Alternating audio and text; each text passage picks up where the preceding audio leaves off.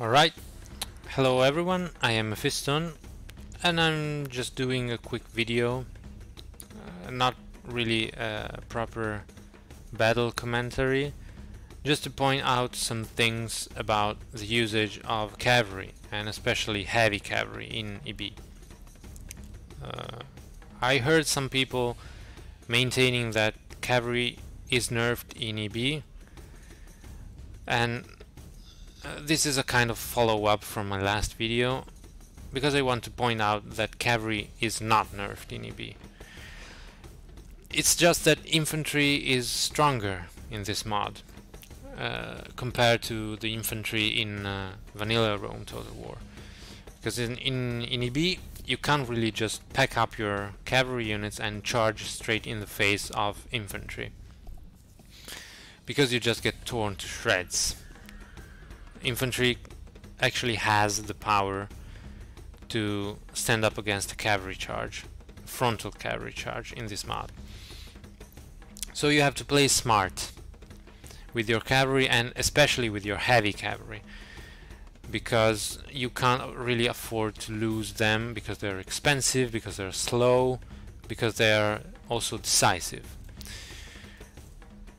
Obviously I am doing this video, I am proving my point with an EB online battle, because that's where like the competitive environment and the highest skill in EB is. Because just frankly, if you play single player and you try to talk about balance and cavalry balance, you just don't know what you're talking about. You need to know how to fight, how to properly fight a human opponent in order to talk about balance. So I'm going to shoutcast the performance of some cavalry units in this battle. And actually just a quick look at what's happening on this flank. Basically there's a missile duel happening here, and I just want to point out very quickly what happens if you exploit the power of formation. As you can see, he brought my opponent brought a foot archer unit to support his horse archers against my own horse archers. But as you can see, they have this rectangular formations, which is really prone to getting heavy casualties from flanking fire. This is what I'm doing here. I'm getting really good shots on this unit, which is getting torn to shreds. Also, these two horse archer units are dealing pretty evenly one against the other, even if his Scuda Baginte, the Scythian riders, are way better shooters than my Shivatiri Pahlavanik, my Parthian horse archers. As you can see, the numbers are definitely comparable, 39, 38 against 38. And that's because his formation is more tightly packed, less spread out, than mine, which is spread out to the maximum capability of the unit. And also, since the Scythians are way more accurate than my horse archers, I managed to run to a rather close distance, because at a close distance accuracy matters less. So this is something good to remember, worth remembering for missile duels, especially for missile duels, because that means getting a good advantage in missile duels. Just a quick overview of the armies. Apart from the horse archers and the archers and one unit of spearmen, I have a bunch of phalanxes, some medium spearmen, my Thureophoroi, some elite swordsmen, my general, light infantry armed with a lot of javelins and axes, one medium cavalry unit, and one heavy cavalry, my Hellenikoi Cataphractoi, which are cataphracts. My opponent, QuizQuiz, He does this a lot. He brought as his first line the spearmen and swordsmen from Galatia, the Galatikoi Quarathoroi, which are heavy unit. He backs them up with some heavy infantry. Here I think he has some spearmen. Yeah, affirmative. And over here he has some wild men, the Tindanotai, the naked fanatics, super strong unit. His bodyguard, heavy Kingsman cavalry, chariots, sided chariots, and 2 units of heavy Scythian cavalry, which is pretty standard for Pontic armies. Armies from Pontus usually bring 2 Scythian heavy cavalry. So first of all, I want to point out how ineffectively he moves his forces. As you can see, he runs straight through this line. He started somewhere around here by running his forces along this line all down to here, and he's going to follow up with his cavalry too, and he's going to charge with his chariots. Why this is bad? This is bad because of stamina. Remember that stamina does not affect only combat performances but also morale.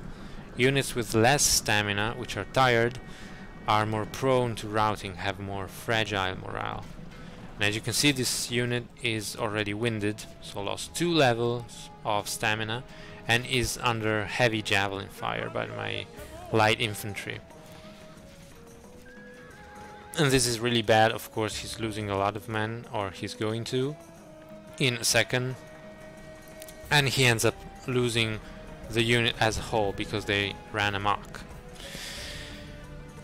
I think they ran amok in something like 5 seconds or so, and they wouldn't have ran amok if they weren't so tired. Like, if they weren't winded, their morale would have been stronger or more solid, so they probably wouldn't have had this unwanted side effect. Also, his cavalry. He's moving his cavalry for nothing over here because he's trying to take up space, but he can't manage to do so. So he just has to retreat back in his back line. And this unit is already warmed up, so they lost some stamina over here for basically nothing because he didn't achieve anything.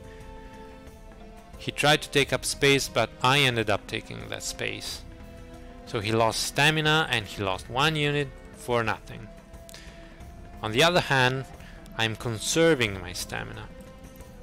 Now I'm running these cataphracts a bit, but they're gonna stop really soon. Yeah, as you can see, they're just walking here, and they're fresh, because there's really no reason to make them run, because there's nothing that they can achieve by running. Now I just want you to take a quick look at the situation on this flank. As you can see, there are 2 major engagements. One over here, the more external one, which involves one of my spearmen units, his heavy infantry and some of his cavalry units, and one over here where my infantry is more numerous, more overwhelming, and his heavy infantry is taking on this blob. And there are 2 free cavalry units on our own backline. Usually when you find yourself in this situation, when you and your opponent both have 1 cavalry unit, 1 free cavalry unit, non-engaged, in their own backlines with some engaging infantry, you don't want to take the initiative. Why? It's the same reason that you see in chess, basically. In some occasions you have some stuck pieces in chess, and by stuck I mean that those pieces cannot move unless you want to face bad consequences for your match. So they're basically stuck in a position, in a sort of stalemate. And this is kind of the same situation. You want to have a stalemate. You don't want to take the initiative with your cavalry, because if you engage your own cavalry, then the other cavalry unit, the enemy cavalry unit, will be free to roam around and do whatever it wants, because your own cavalry is engaged, and especially if you have the disadvantage in the cavalry quality, like in this case. And for some reason he decides to charge over here with his cavalry, and I immediately start running my cataphracts, because I saw my chance of using them effectively. They're free now, because this cavalry cannot charge them or threaten them, and so I'm going straight for the throat. I'm going straight for this vulnerable unit with a charge in the back and in the flank. And this unit is going to lose a lot of men, like 20 men. This is 20 men in a couple of seconds. I'm going to stay engaged because I'm trying to rout this unit. He wisely pulls out from here and comes for a charge. This is the correct answer to my move. So he charges straight here. But I just want you to note something. That is that his cavalry is already winded.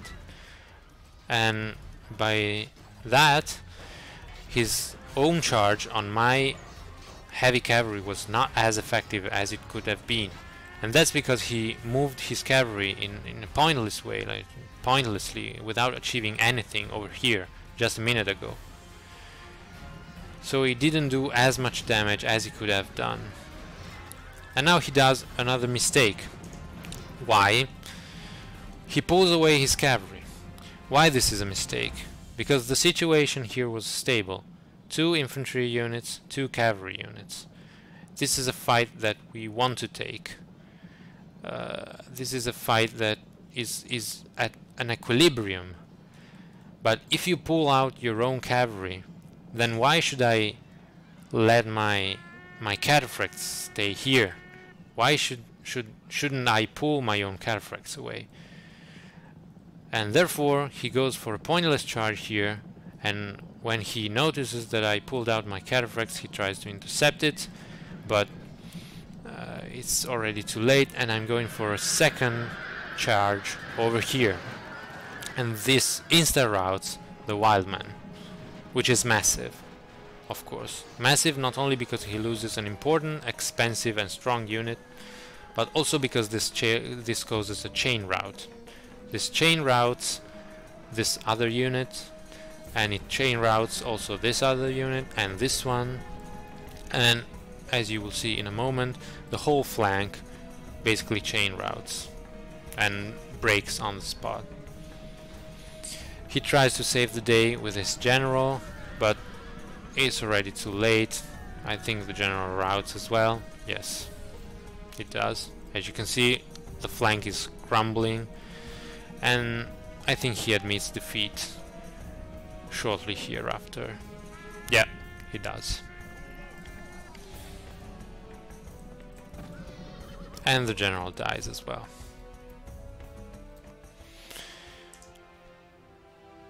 "17 casualties sustained, 97 casualties inflicted. And remember, I did only 2 charges. Only 2 charges with this cataphract unit. So this is the destructive power of cavalry in EB. And as you could see, this was game changing, or better, game deciding. Like, the 2 charges completely decided the outcome of the game. So this is the point of this video. Cavalry is not nerfed in EB if you know how to use it properly. So thanks for watching, and see you next time.